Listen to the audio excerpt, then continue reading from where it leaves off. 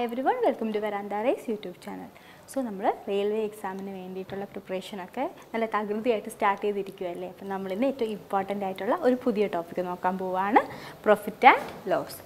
Labum nashtom. We school topic exams questions ratio proportion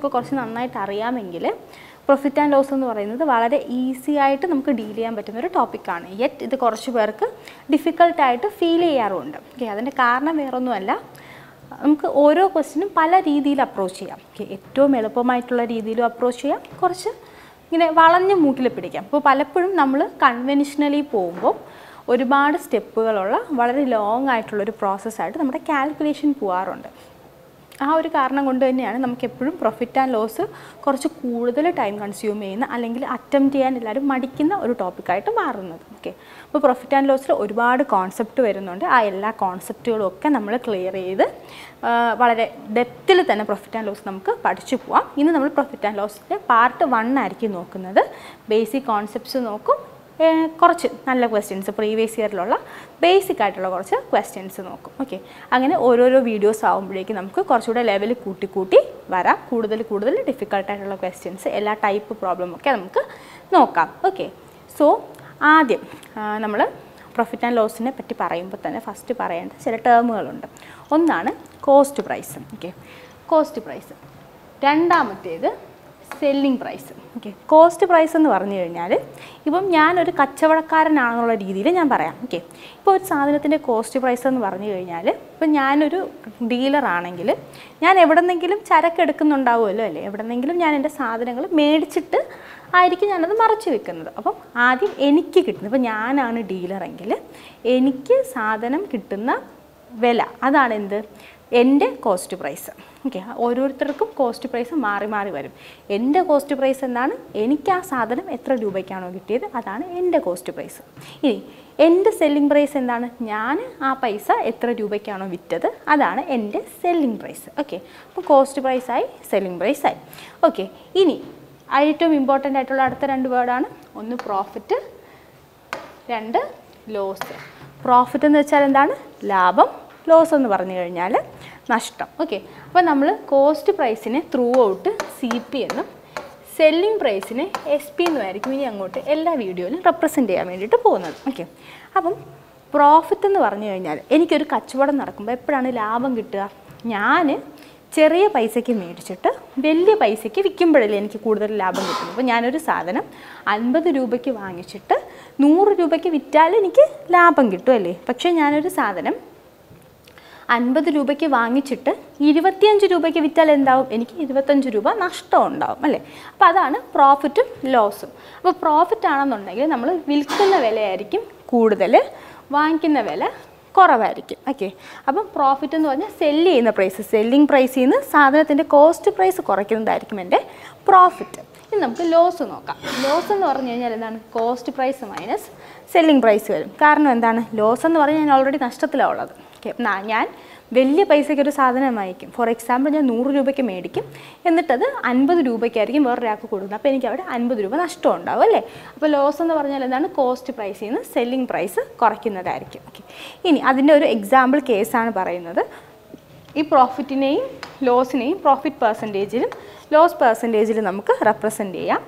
profit percentage എന്ന് പറഞ്ഞാൽ എന്താണ്, profit എന്ന് പറഞ്ഞു കഴിഞ്ഞാൽ നമുക്ക് ലാഭം ഉണ്ടാവുന്ന കറക്റ്റായിട്ടുള്ള എമൗണ്ടാണ്.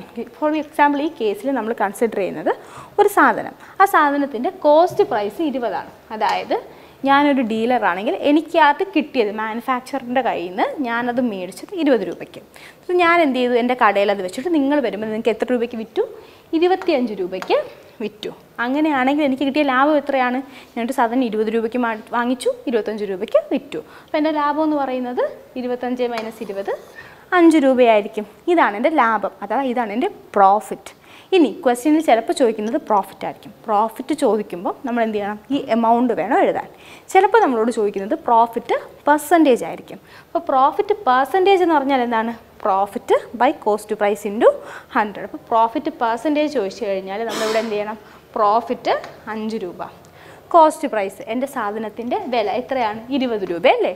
അപ്പോൾ profit by cost price 5/20 into 100. അതായത് 25% എനിക്ക് പ്രോഫിറ്റ് ഉണ്ടായെന്ന് ഈ കേസിൽ കിട്ടും. അപ്പോൾ പ്രോഫിറ്റ് കാണാൻ പഠിച്ചു, പ്രോഫിറ്റ് പെർസെൻറ്റേജ് കാണാനും പഠിച്ചു. ഇനി ലോസ് എന്ന് പറയുമ്പോഴും ഇനി കോസ്റ്റ് പ്രൈസും സെല്ലിംഗ് പ്രൈസും പറയണ്ട. ലോസ് എന്ന് പറഞ്ഞാൽ cost price minus selling price. എൻ്റെ സാധനത്തിൻ്റെ കോസ്റ്റ് പ്രൈസ് 20 സെല്ലിംഗ് പ്രൈസ് 18 ആണെങ്കിൽ എനിക്കുണ്ടാകുന്ന ലോസ് എത്രയായിരിക്കും? 20 മൈനസ് 18, 2 രൂപ ലോസ് ഉണ്ടാകും അല്ലേ. അപ്പോൾ ലോസ് പെർസെൻറ്റേജ് എങ്ങനെ എന്താണ്? Loss by cost price into 100. Loss by cost price into 100. ഇനി ഇതിങ്ങനെ അല്ല എന്നുണ്ടെങ്കിൽ എപ്പോഴും നമ്മൾ പ്രോഫിറ്റും ലോസും കോസ്റ്റ് പ്രൈസിനെ ബേസ് ചെയ്തായിരിക്കും പറയുന്നത്. പ്രോഫിറ്റും ലോസും കോസ്റ്റ് പ്രൈസിനെ ബേസ് ചെയ്തായിരിക്കും പറയുന്നത്. ക്വസ്റ്റ്യനിൽ കാഷ്വലായിട്ട് പ്രോഫിറ്റ് പെർസെൻറ്റേജ് കാണാൻ പറഞ്ഞാലോ ഇല്ലല്ലോ ലോസ് പെർസെൻറ്റേജ് കാണാൻ പറഞ്ഞാലോ നമ്മുടെ ബേസ് എപ്പോഴും എന്തായിരിക്കും? കോസ്റ്റ് പ്രൈസ് ആയിരിക്കും. ഇനി അതല്ലെങ്കിൽ നമ്മളടുത്ത് പ്രത്യേകം mention ചെയ്തിട്ടുണ്ടായിരിക്കും profit percentage on market price അല്ലെങ്കിൽ profit percentage on selling price അങ്ങനെ പറഞ്ഞിട്ടുണ്ടായിരിക്കും. അങ്ങനെ പറഞ്ഞാൽ മാത്രമേ ഡിനോമിനേറ്റർ മാറത്തുള്ളൂ. അല്ലെങ്കിൽ നമ്മുടെ ഡിനോമിനേറ്ററിൽ എപ്പോഴും എന്തായിരിക്കും? കോസ്റ്റ് പ്രൈസ് ആയിരിക്കും ഉള്ളത്. ഓക്കെ, അപ്പം നമ്മൾ പ്രോഫിറ്റ് പെർസെൻറ്റേജും കണ്ടുപിടിച്ചു, ലോസ് പെർസെൻറ്റേജും കണ്ടുപിടിച്ചു. ഓക്കെ, ഇനി നമ്മൾ പ്രോഫിറ്റ് ആൻഡ് ലോസിൽ ഇമ്പോർട്ടൻ്റ് ആയിട്ട് അറിഞ്ഞിരിക്കേണ്ട കുറച്ച് ടേമും കൂടെ ഉണ്ട്. ഓക്കെ, അതിൽ ഒന്നാമത്തെ ടേം ഞാൻ പറഞ്ഞു കോസ്റ്റ് പ്രൈസ്. കോസ്റ്റ് പ്രൈസ് എന്ന് പറയുമ്പോൾ എന്താണ്? ഒരു മെർച്ചൻറ്റിന് സാധനം കിട്ടുന്ന പൈസ. അതായത് ഞാനിപ്പോൾ അരിയാണ് കച്ചവടം നടത്തുന്നതെങ്കിൽ ഞാൻ കർഷകരുടെ കയ്യിൽ നിന്ന് അരി വാങ്ങിക്കുമല്ലോ, ആ പൈസയാണ് കോസ്റ്റ് പ്രൈസ്. അടുത്ത് മാർക്കറ്റ് പ്രൈസ്. മാർക്കറ്റ് പ്രൈസ് എന്ന് പറയുമ്പോൾ നമ്മൾ ഒരു സാധനത്തിൻ്റെ printed price. Okay, market price അല്ലെങ്കിൽ പ്രിൻ്റഡ് പ്രൈസ്. അതായത് അതിന് ഏതൊരു സാധനത്തിനും പ്രൈസ് ടാഗ് ഉണ്ടാവുമല്ലോ, ആ പ്രൈസ് ടാഗിൽ ഉള്ള വില അതാണ് എന്ത്? Market price.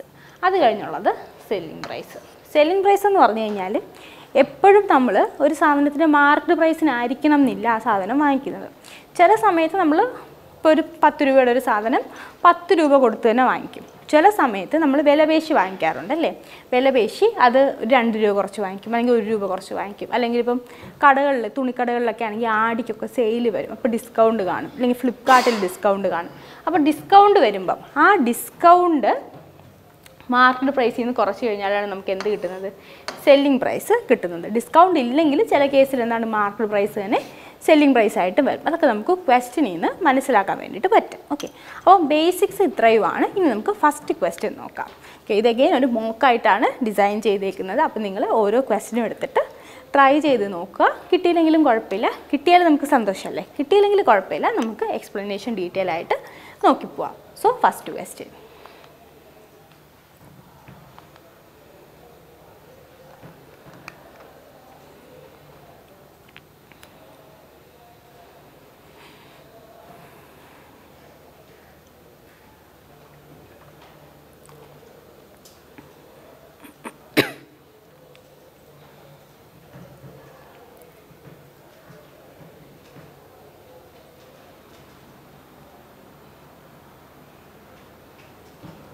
ഓക്കെ, 30 സെക്കൻഡ്സ് ആയി. ഇത് എളുപ്പമുള്ളൊരു ക്വസ്റ്റ്യനാണ്. ഏറ്റവും പ്രോഫിറ്റ് ആൻഡ് ലോസിൽ ബേസിക് ആയിട്ടുള്ളൊരു ക്വസ്റ്റ്യൻ. ഓക്കെ, ഏറ്റവും ആദ്യം ചോദിക്കാൻ പറ്റുന്ന ക്വസ്റ്റ്യൻസാണ്. ഒന്ന് പ്രോഫിറ്റ് പെർസെൻറ്റേജ്, ഒന്ന് ലോസ് പെർസെൻറ്റേജ്.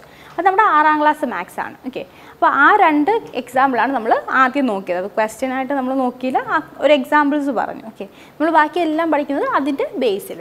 അപ്പം ഇവിടെ പറയുന്നത് വെച്ചാൽ Alfred bias an old scooter four ₹4700. അപ്പം ആൽഫ്രഡ് എന്ത് ചെയ്യുവാണ്? ഒരു പഴയ സ്കൂട്ടർ മേടിക്കുകയാണ്. എത്ര രൂപയ്ക്കാണ്? 4700 രൂപയ്ക്ക്. And he സ്പെൻസ് ₹800 on its repair. അപ്പോൾ നമ്മൾ പഴയ സെക്കൻഡ് ഹാൻഡ് സാധനം മേടിക്കുമ്പോൾ സ്വാഭാവികമായിട്ടും അതിനെന്തെങ്കിലും കുഴപ്പമുണ്ടായിരിക്കും. അപ്പോൾ അയാൾ ആ പ്രശ്നങ്ങളൊക്കെ തീർക്കാൻ വേണ്ടിയിട്ട് എന്ത് ചെയ്തു? ഒരു 800 രൂപയും കൂടെ ചിലവാക്കി. If he cells the scooter four ₹5800. എന്നിട്ട് ഇയാൾ എന്ത് ചെയ്തു? ഈ സ്കൂട്ടർ 5800 രൂപയ്ക്ക് മറിച്ച് വിറ്റു. ഓക്കെ, അങ്ങനെയാണെങ്കിൽ അയാൾക്ക് എത്ര ഗെയിൻ ഉണ്ടായെന്നാണ് നമ്മുടെ ക്വസ്റ്റ്യൻ. ഓക്കെ, ഇവിടെ ആകെ ഒരു കൺഫ്യൂഷൻ വരാൻ പോകുന്നത് എന്താണ്? കോസ്റ്റ് പ്രൈസ് എന്ന് പറയുന്നത് എത്രയാണെന്നുള്ളതാണ്. ഓക്കെ, നമ്മുടെ സ്കൂട്ടർ ഇയാൾ വാങ്ങിച്ചത് 4700 രൂപയ്ക്കാണ്. അപ്പോൾ ഞാൻ ആദ്യമേ പറഞ്ഞു എനിക്കൊരു സാധനം എത്ര രൂപയ്ക്കാണോ കിട്ടുന്നത് അതാണ് എൻ്റെ കോസ്റ്റ് പ്രൈസ്. അപ്പം അതേ ഒരു കൺസെപ്റ്റ് തലയിൽ വെച്ച് ഇവിടെ ചെയ്ത് കഴിഞ്ഞാൽ ചിലപ്പോൾ ഇവിടെ തെറ്റിപ്പോവും. ഓക്കെ, പക്ഷെ ഞാൻ ഈ സാധനം മേടിച്ചിട്ട് അതിൻ്റെ പുറത്ത് നടത്തുന്ന റിപ്പയറും എന്താണ്? എൻ്റെ എക്സ്പെൻസ് അല്ലേ? അതും എൻ്റെ എക്സ്പെൻസാണ്. അപ്പോൾ അതും ഞാൻ ഈ സാധനത്തിൻ്റെ കോസ്റ്റായിട്ടല്ലേ കൺസിഡർ ചെയ്യേണ്ടത്? അല്ലേ? അപ്പം അതുകൊണ്ട് എന്താണ്, അതുകൊണ്ട് ഇതിൻ്റെ കോസ്റ്റ് പ്രൈസ് എന്ന് പറഞ്ഞാൽ എന്തായിരിക്കും? ഈ രണ്ട് 4700-ൻ്റെയും 800-ൻ്റെയും കൂടെ സമ്മായിരിക്കും. കാരണം എന്താണെന്ന് ഞാൻ പറഞ്ഞത്, കാരണം വേറൊന്നുമല്ല, നമ്മൾ ഒരു സാധനം മേടിച്ചു, അതിന് പുറത്ത് നമ്മൾ കൊടുക്കുന്ന റിപ്പയറും എന്താണ്, നമ്മുടെ കോസ്റ്റ് തന്നെയാണ്. ഓക്കെ, അപ്പം 4700 + 800 എന്ന് പറയുമ്പോൾ നമുക്ക് എത്ര കിട്ടും? 5500. അപ്പം ഈ 5500 എൻ്റെ കോസ്റ്റ് പ്രൈസ്. ഇത് ഞാൻ സെല്ല് ചെയ്തത് 5800 രൂപയ്ക്ക്. ഞാൻ കാണേണ്ടത് എൻ്റെ ഗെയിൻ പെർസെൻറ്റേജ്. ഗെയിൻ പെർസെൻറ്റേജ് എന്ന് പറയുന്നതാണ് എന്ത്? Profit percentage. ഓക്കെ, അപ്പോൾ പ്രോഫിറ്റ് പെർസെൻറ്റേജ് കാണേണ്ട ഫോർമുല എന്താണ്? Profit by cost price into 100. Okay, എൻ്റെ പ്രോഫിറ്റ് എത്രയാടാ? 5500 രൂപയ്ക്ക് വാങ്ങിച്ചു, 5800 രൂപയ്ക്ക് വിറ്റു. ഓക്കെ, അപ്പോൾ എൻ്റെ പ്രോഫിറ്റ് എത്രയാണ്? 300 രൂപ അല്ലേ? അതായത് 5800 മൈനസ് 5500. ഇതാണ് എൻ്റെ പ്രോഫിറ്റ്. എത്ര രൂപയാണ്? 300 രൂപ. 300 രൂപയാണ് എൻ്റെ പ്രോഫിറ്റ്. അപ്പോൾ പ്രോഫിറ്റ് പെർസെൻറ്റേജ് എത്രയായിരിക്കും? 300 by cost price. Cost price 5500.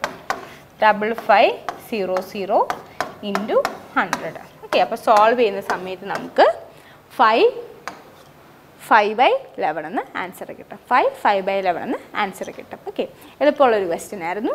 എല്ലാവർക്കും കോൺസെപ്റ്റ് ക്ലിയർ ആയെന്ന് ഞാൻ വിചാരിക്കുകയാണ്. നമുക്ക് നെക്സ്റ്റ് ക്വസ്റ്റ്യൻ നോക്കാം. Okay, timer start ചെയ്യുവാണേ.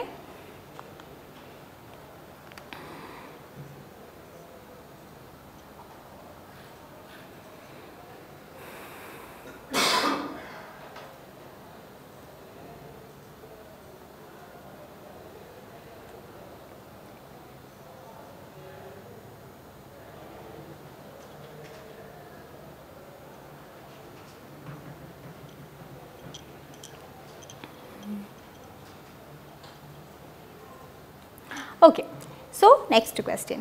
ഇതെല്ലാവരും സോൾവ് ചെയ്തെന്ന് ഞാൻ വിചാരിക്കുകയാണ്. നമുക്ക് എക്സ്പ്ലനേഷനിലേക്ക് പോവാം.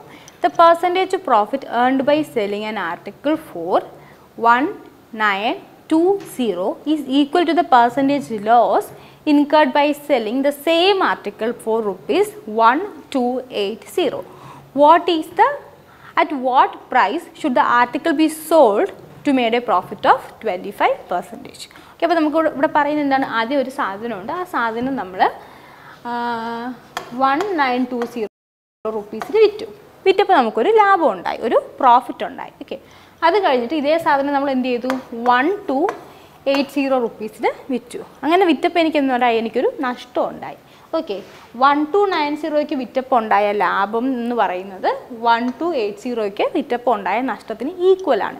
ഇങ്ങനെ ഈക്വൽ ആണെന്ന് പറഞ്ഞു കഴിഞ്ഞാൽ രണ്ട് പ്രൈസ് തന്നിട്ട് ഈ രണ്ട് പ്രൈസിലും വിറ്റപ്പോൾ ഉണ്ടായ ലാഭവും നഷ്ടവും ഈക്വലാണ് എന്ന് പറഞ്ഞു കഴിഞ്ഞാൽ അതിൻ്റെ കോസ്റ്റ് പ്രൈസ് ഈ രണ്ടെണ്ണത്തിൻ്റെയും ആവറേജ് ആയിരിക്കും. ഓക്കെ, അതായത് കോസ്റ്റ് പ്രൈസ് എത്രയായിരിക്കും? 1920 പ്ലസ് 1280/2 അല്ലെ? ഈ രണ്ട് കോസ്റ്റ് പ്രൈസിൻ്റെയും കൂടെ ആവറേജ് ആയിരിക്കും ഈ സാധനത്തിൻ്റെ ആക്ച്വൽ ആയിട്ടുള്ള cost price. Okay, so 1920 plus 1280 എന്ന് പറയുമ്പോൾ നമുക്ക് 3200/2 അല്ലേ? അതായത് 1600 റുപ്പീസ്. ഓക്കെ, ഈ സാധനത്തിൻ്റെ ആക്ച്വൽ കോസ്റ്റ് പ്രൈസ് എത്രയാണ് കിട്ടി? ആക്ച്വൽ കോസ്റ്റ് പ്രൈസ് 1600 റുപ്പീസാണ് കിട്ടി. ഓക്കെ, അപ്പോൾ ഈ കോൺസെപ്റ്റ് ക്ലിയർ ആയാലും നമ്മൾ ഒരു സാധനം എന്ത് ചെയ്യുവാണ്? രണ്ട് വിലയ്ക്ക് വിൽക്കുവാണ് അല്ലേ? ഇതിൻ്റെ ലെറ്റ് ഇറ്റ് ബി, ഇത് സെല്ലിംഗ് പ്രൈസ് 1, ഇത് സെല്ലിംഗ് പ്രൈസ് 2. ഓക്കെ, സെല്ലിംഗ് പ്രൈസിന് 1ന് വിറ്റപ്പോൾ ഉണ്ടായ ലാഭം എന്ന് പറയുന്നത് സെല്ലിംഗ് പ്രൈസ് 2ന് വിറ്റപ്പോൾ ഉണ്ടായ നഷ്ടത്തിന് ഈക്വൽ ആണെങ്കിൽ അതിൻ്റെ കോസ്റ്റ് പ്രൈസ് എന്തായിരിക്കും? ഇതിൻ്റെ രണ്ടിൻ്റെയും കൂടെ ആവറേജ് ആയിരിക്കും. അപ്പോൾ നമുക്ക് കോസ്റ്റ് പ്രൈസ് കിട്ടി. ഇനി നമ്മൾ എന്ത് ചെയ്യണം? ഈ സാധനം 25% പ്രോഫിറ്റിന് വിറ്റപ്പോൾ നമുക്ക് കിട്ടിയ സെല്ലിംഗ് പ്രൈസാണ് നമ്മളോട് ചോദിക്കുന്നത് അല്ലേ? അതിൻ്റെ സെല്ലിംഗ് പ്രൈസാണ് നമ്മളോട് ചോദിക്കുന്നത് 25% പ്രോഫിറ്റ് കിട്ടണമെങ്കിൽ. ഓക്കെ, അപ്പോൾ നമുക്ക് കോസ്റ്റ് പ്രൈസ് കിട്ടി 1600. ഓക്കെ, ഇനി നമ്മളോട് പറയുന്നത് 25% പ്രോഫിറ്റ്. 25% എന്ന് പറഞ്ഞാൽ ഫ്രാക്ഷൻ എത്രയാടാ? 1/4 പ്രോഫിറ്റ് ആണ് അല്ലേ? പ്രോഫിറ്റ് എന്ന് പറയുമ്പോൾ നമ്മൾ എന്ത് ചെയ്യണം? ഇത് ആഡ് ചെയ്യണം അല്ലേ? 4 + 1 5/4. ഇങ്ങനെ എഴുതി കഴിഞ്ഞാൽ ഇതിൽ ഈ താഴത്തെ നമ്പർ ഇത് കോസ്റ്റ് പ്രൈസിനെയാണ് ഡിനോട്ട് ചെയ്യുന്നത്, ഇത് സെല്ലിംഗ് പ്രൈസിനെയാണ് ഡിനോട്ട് ചെയ്യുന്നത്. ഓക്കെ, നമുക്ക് പ്രോഫിറ്റ് പെർസെൻറ്റേജ് തന്നു കഴിഞ്ഞാൽ ഇത് ഓക്കെ 1/4 ഇത് പ്രോഫിറ്റ്. ഇത് കോസ്റ്റ് പ്രൈസ്.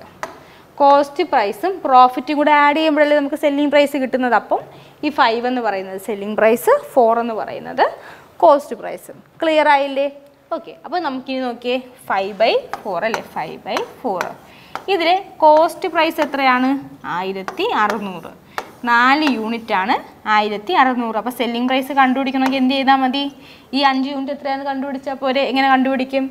4 യൂണിറ്റ് 1600. അപ്പോൾ 1 യൂണിറ്റ് 400. അങ്ങനെയാണെങ്കിൽ സെല്ലിംഗ് പ്രൈസ് എത്ര യൂണിറ്റാണ്? 5 യൂണിറ്റ്. 5 × 400 എത്ര വരുവാടാ? 5 × 400 2000 രൂപയാണെന്ന് കിട്ടും. ഓക്കെ, 25% പ്രോഫിറ്റിന് വിൽക്കണമെങ്കിൽ നമ്മൾ 2000 രൂപയ്ക്ക് ഇത് വിൽക്കണം. നമുക്ക് നെക്സ്റ്റ് ക്വസ്റ്റ്യൻ നോക്കാം. ഓക്കെ, ടൈമർ സ്റ്റാർട്ട് ചെയ്യാം.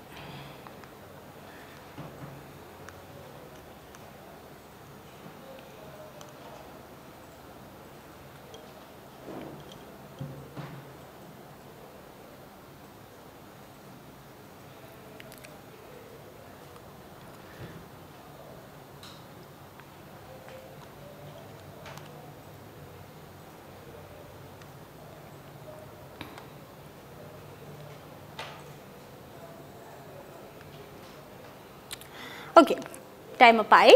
നിങ്ങൾ ചെയ്തതെന്ന് ഞാൻ വിചാരിക്കുകയാണ്. ഇത് നേരത്തെ ക്വസ്റ്റ്യൻ മനസ്സിലായവർക്ക് വളരെ ഈസി ആയിട്ട് ചെയ്യാൻ പറ്റുന്ന ഒരു ക്വസ്റ്റ്യൻ ആണ് അല്ലേ. A man bias A cycle four ₹1400 and cells it at A loss of 15%. What is the selling price of the cycle? Okay, അപ്പോൾ ഒരാൾ എന്ത് ചെയ്യുവാണ്? ഒരു സൈക്കിള് 1400 രൂപയ്ക്ക് മേടിച്ചു. അപ്പം അയാളുടെ കോസ്റ്റ് പ്രൈസ് അല്ലേ 1400 രൂപ. എന്നിട്ട് അയാൾ ഇതെന്ത് ചെയ്തു? മറിച്ച് വിറ്റപ്പോൾ അയാൾക്ക് 15% ലോസ് ഉണ്ടായി. അങ്ങനെയാണെങ്കിൽ സെല്ലിംഗ് പ്രൈസ് ഓഫ് സൈക്കിളാണ് നമ്മളോട് ചോദിച്ചിരിക്കുന്നത്. അപ്പം 15% ലോസ് അല്ലേ. 15% ലോസ് എന്ന് വെച്ചാൽ കറസ്പോണ്ടിങ് ഫ്രാക്ഷൻ എത്രയാണ്? 15/100.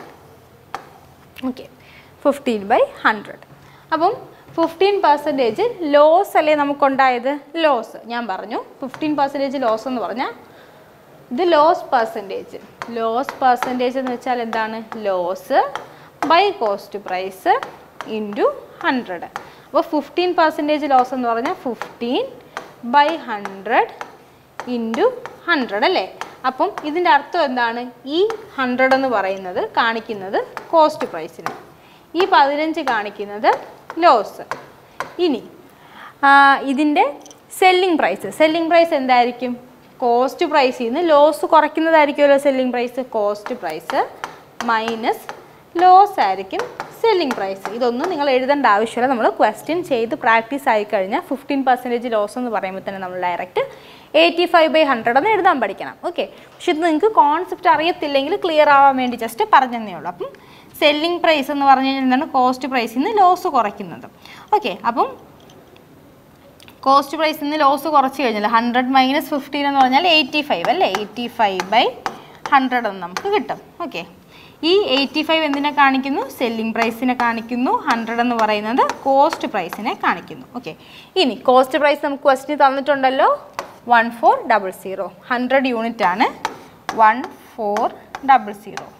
ഓക്കെ, അങ്ങനെയാണെങ്കിൽ 1 യൂണിറ്റ് എത്രയായിരിക്കും? 0 0 വെട്ടിക്കഴിഞ്ഞാൽ 14. നമ്മളോട് ചോദിച്ചിരിക്കുന്നത് സെല്ലിംഗ് പ്രൈസ് 85 യൂണിറ്റ് അല്ലേ.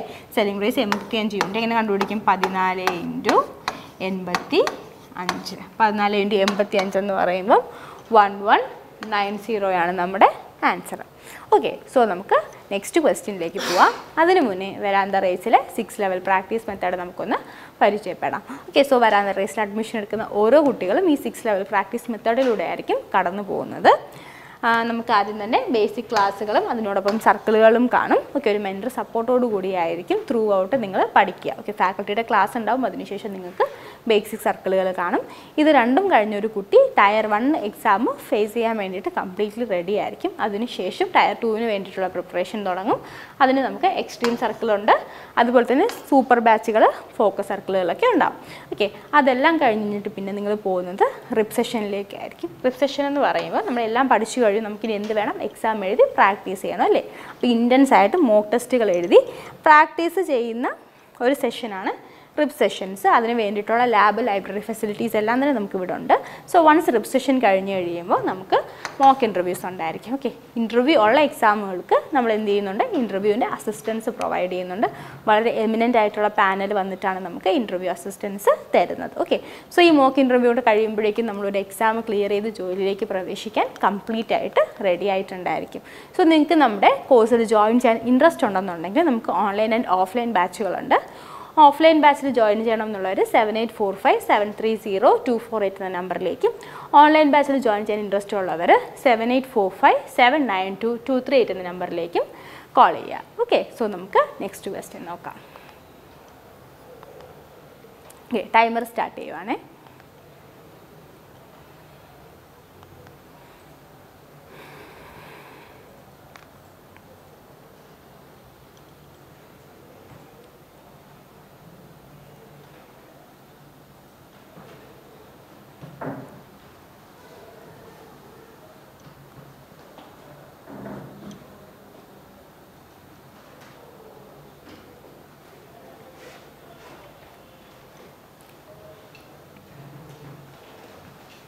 Okay, time up I. Okay, some articles were bought at 6 articles for 5 rupees and sold at 5 articles for 6 rupees. What is the gain percentage? So, ഇങ്ങനെ ഒരു question നമുക്ക് കിട്ടിക്കഴിഞ്ഞാൽ ഇതിൻ്റെ മോഡൽ എന്താണ്, ഇതൊരു മോഡലായിട്ട് തന്നെ നമുക്ക് പഠിച്ചു വയ്ക്കാം.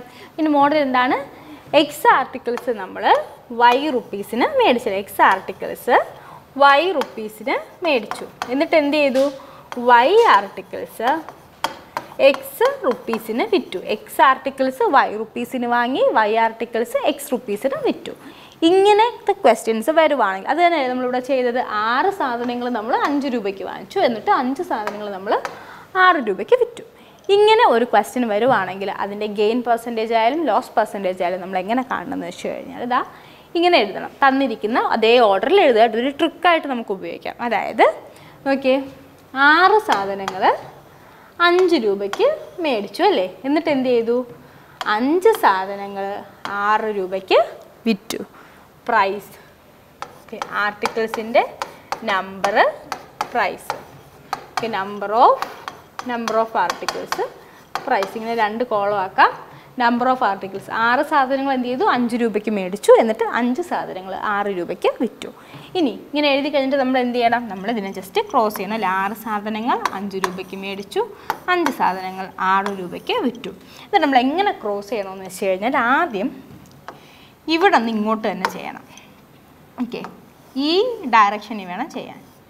ഓക്കെ, അപ്പോൾ 6 36 ഇത് മാത്രം ഇങ്ങനെയാണ് ക്രോസ് ചെയ്യേണ്ടതെന്ന് മാത്രം ഒന്ന് ഓർത്ത് വെച്ചാൽ മതി. 36 അത് കഴിഞ്ഞ് തിരിച്ച് ഇങ്ങോട്ടേക്ക് -25 ബൈ ഇതേ നമ്പർ തന്നെ ബൈ 25 × 100.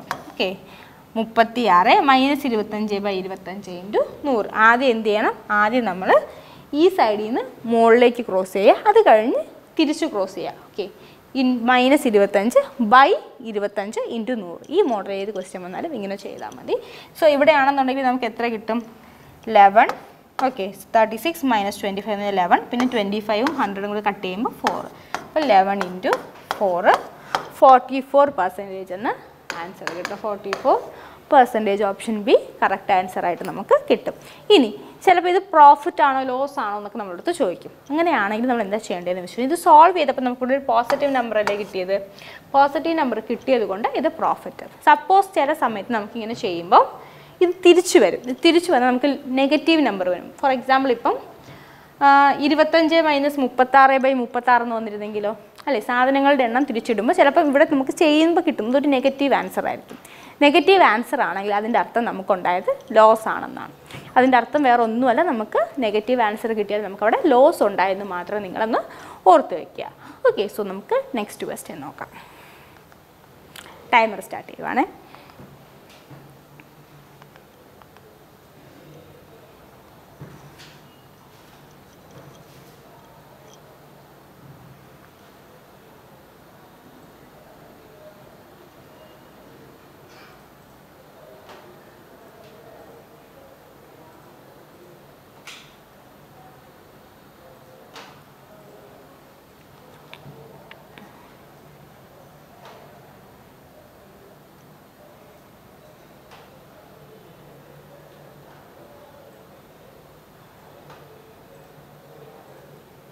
ഓക്കെ, ടൈം അപ്പ് ആയി. On selling 17 malls at rupees 720, there is a loss equal to the cost price of 5 balls. The cost price of a ball is. ഇതാണ് നമ്മുടെ ക്വസ്റ്റ്യൻ. ഓക്കെ, ഇങ്ങനെ ഒരു question കിട്ടിയാൽ എന്ത് ചെയ്യണം? നമ്മൾ ഇവിടെ ചെയ്തേക്കുന്നത് 17 ബോൾസ് സെല്ല് ചെയ്തല്ലേ? 17 ബോൾസ് സെല്ല് ചെയ്തു. എത്ര രൂപയ്ക്കാണ് സെല്ല് ചെയ്തത്? 720 രൂപയ്ക്കാണ് സെല്ല് ചെയ്തത്. ഓക്കെ, അപ്പോൾ നമുക്കിത് എങ്ങനെ എടുക്കാമെന്ന് വെച്ച് കഴിഞ്ഞാൽ 17 ബോൾസിൻ്റെ സെല്ലിംഗ് പ്രൈസ് അല്ലേ? 17 ബോൾസിൻ്റെ selling price minus. Okay okay, ഇങ്ങനെയല്ല, സെല്ലിംഗ് പ്രൈസ് ആദ്യം എടുക്കണം. നമുക്ക് കോസ്റ്റ് പ്രൈസ് എടുക്കാം അല്ലേ? നമ്മൾ ലോസ് അല്ലേ നോക്കുന്നത്? ഓക്കെ, സോ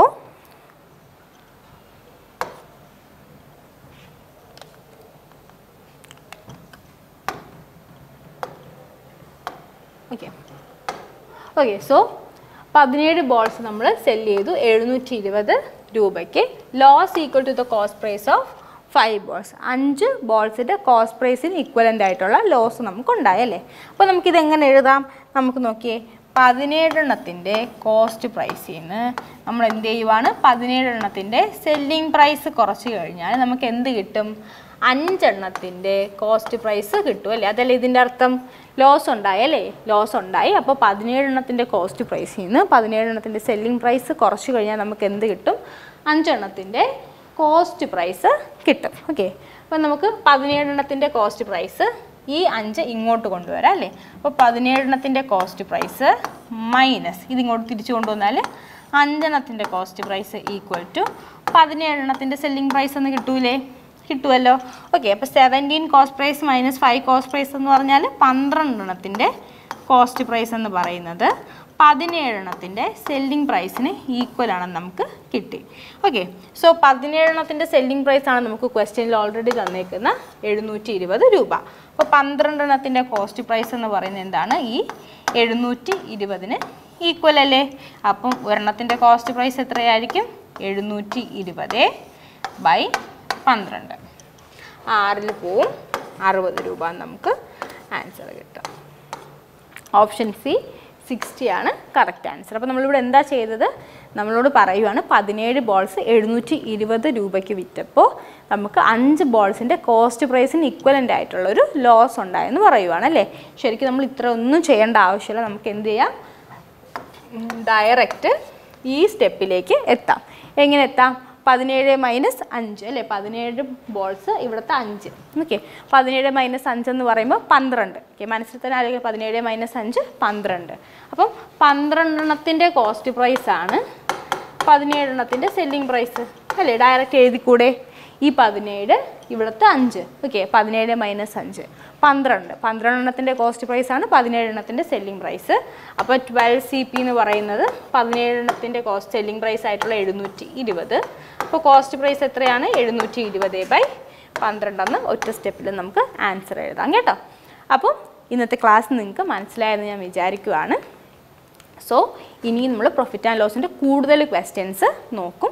എന്തെങ്കിലും ഡൗട്ട്സ് ഒക്കെ ഉണ്ടെങ്കിൽ നിങ്ങൾ കമൻറ്റ് ചെയ്യുക. എല്ലാ ഡിസ്ഹോണസ്റ്റ് ഡീലർ അടക്കമുള്ള എല്ലാ ടോപ്പിക്കും നമ്മൾ പ്രോഫിറ്റ് ആൻഡ് ലോസ് കവർ ചെയ്ത് പോകുന്നതായിരിക്കും. So thank you so much.